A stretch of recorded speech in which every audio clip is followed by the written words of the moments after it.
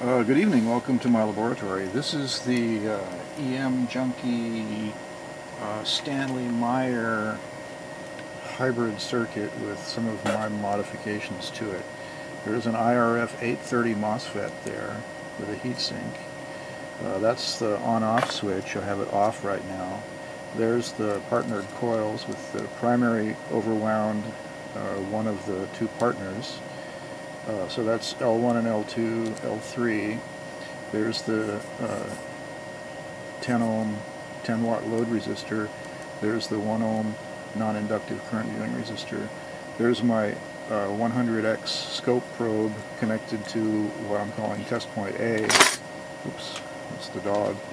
And there's a little neon there with just one wire connected to test point A and the other wire bare. The voltmeter is showing the input voltage. Since it's off right now, there isn't any input voltage. And here's where the function generator hooks up over here. Function generator's black lead is isolated, and so that's that. So let me turn the circuit on. Okay, so there's our input voltage coming from the regulated power supply. And now I'll turn the function generator on.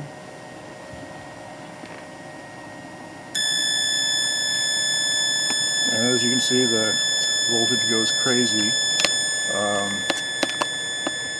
There's the scope trace there showing a spike. This is at 500 volts per division. So we have 3.3 kilovolts showing on that. And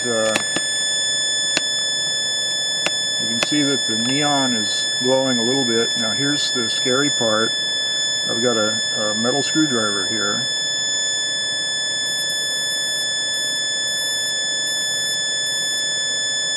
So you can see there's a little spark I can draw off of that. And gee, when I did this before, it was chattering and buzzing. It's quite a bit of change in the noise that it was putting out.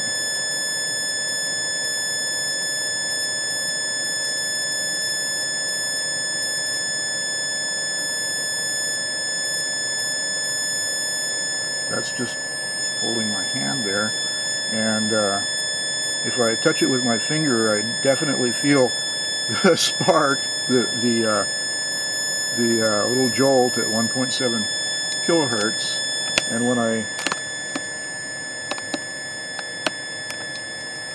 when I touch the neon with the screwdriver, you can see that the spike voltage goes down a little bit, but it's still over 2 kilovolts there, or actually 2500 volts, 2700 volts there.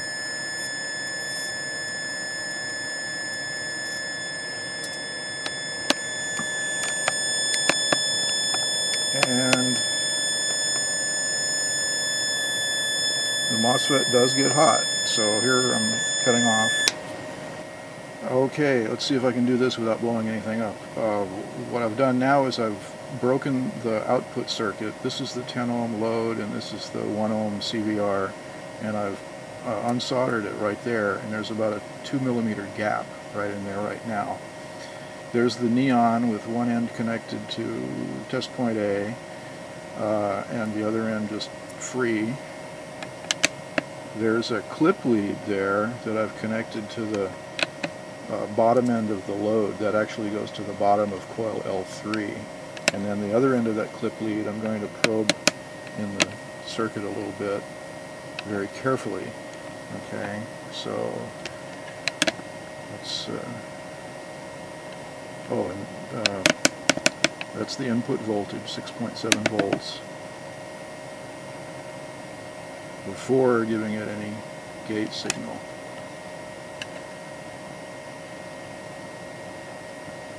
Okay, so now I'm going to turn on the function generator. You can see that the neon started glowing. Now I'm going to take the end of that clip lead and touch it to the free end of the neon. So this is now substituting the neon for the load. You can see brilliant spikes there, or brilliant light from the NE2. And now I'm going to take and touch this guy to the negative rail, if I can do it without blowing the MOSFET. You can see I get a good spark there, and every once in a while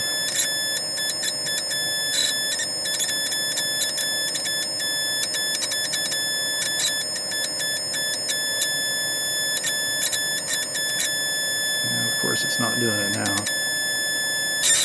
There we go.